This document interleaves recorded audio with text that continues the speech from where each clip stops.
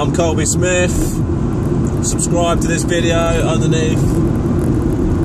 I'm sick of David Cameron prattling on about World War I, telling us we should light a candle, we should remember all the great and glorious deeds that we've done, you know, to advance the human race, to, you know, protect democracy and freedom of speech over the course of 2 wars. And he's saying, you know, 18 million people died. The war wasn't futile. 18 million people dying sounds pretty futile to me. It sounds pointless and backwards. And he's saying, you know, we've learned all this stuff. What have we learned? You know, 30, 40 years later, there was a Second World War.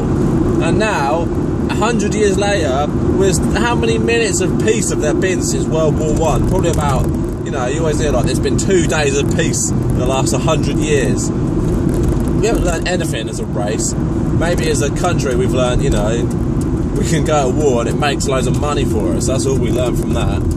I mean, 100 years later, and we're like, there's so much tension in the globe right now. Economies are collapsing, empires are crumbling, the dollar's going down the pan, and they're not letting it go quietly. They're going to go down with a fight. They want to push Russia to the very brink. I mean, Vladimir Putin done pretty fucking well not to go absolutely mental in Crimea and take over the whole of Ukraine. Because, I mean, I'm pretty sure that's what America would have done if Putin was on his doorstep. Just, I don't understand this. You can remember, they're glorifying war. They're glorifying the war and the dead, saying how noble it was. I mean, you're just lying. It was a war to protect our empire. It was a war for profit. It was a war for the gain of the powerful, as all wars are. It's in favour of gaining the few at the top, the king, the rich. It was about them gaining at the expense of working men and women dying. What have we learned from that? Very, very little. And then now I see he talks about the great men, the great deeds that happened in World War I, and, you know, we destroyed fascism in World War II.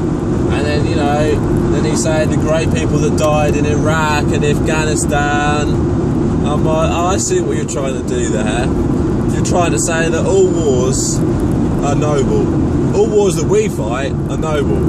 You're trying to say that because we destroyed fascism, and, you know, we're a force for good, and we're still doing that good in Iraq and Afghanistan.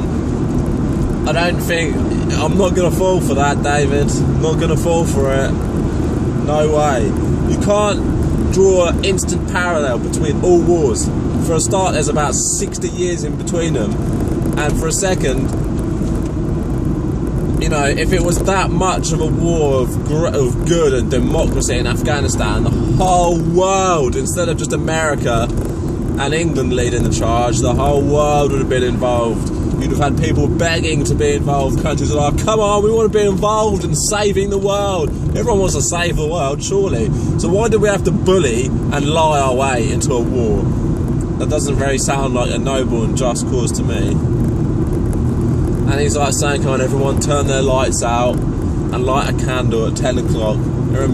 Half of Britain's so fucking poor, they're probably sitting by candlelight already, you moron. Christ alive.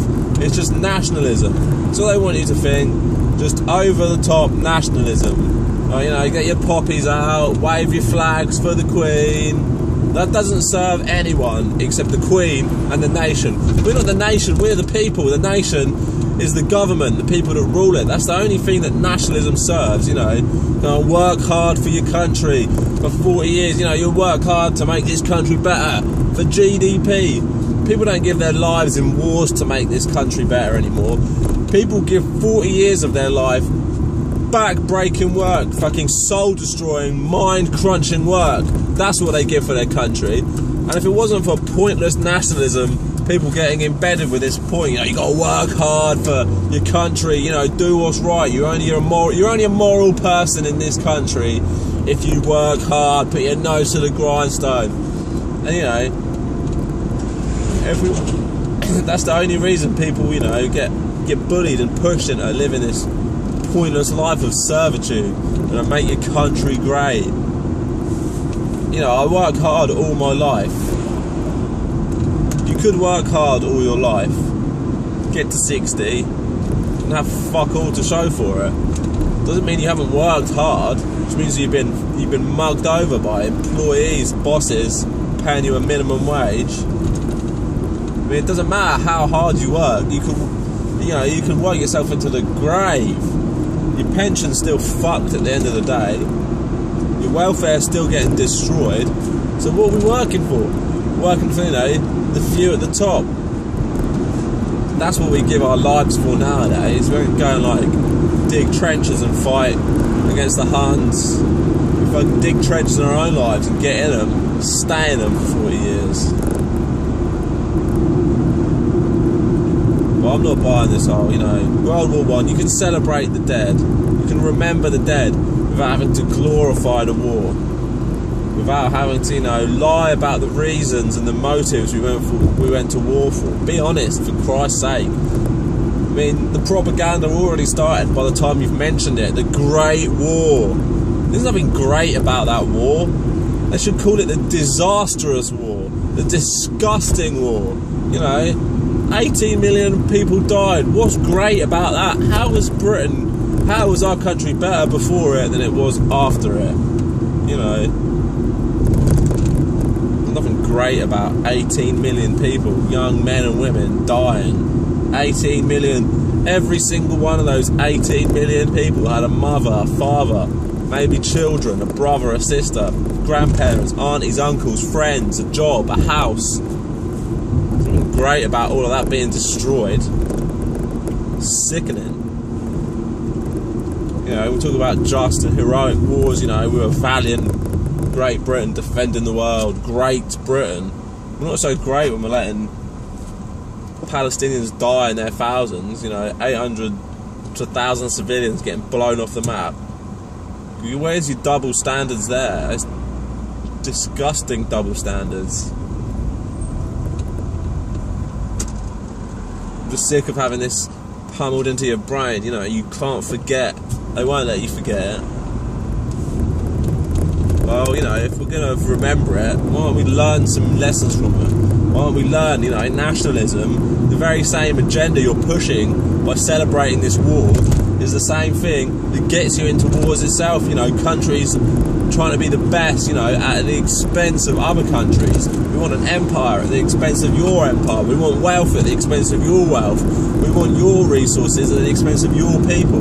That's what nationalism is. I'm sure we could all, borders are just man-made, non-existent, they're not real. They weren't there on the earth was millions of years old, and these borders are like a couple of 100 years old, and we send men and women to die for a made-up line in the fucking map. There's nothing real about that. Nothing real about it at all.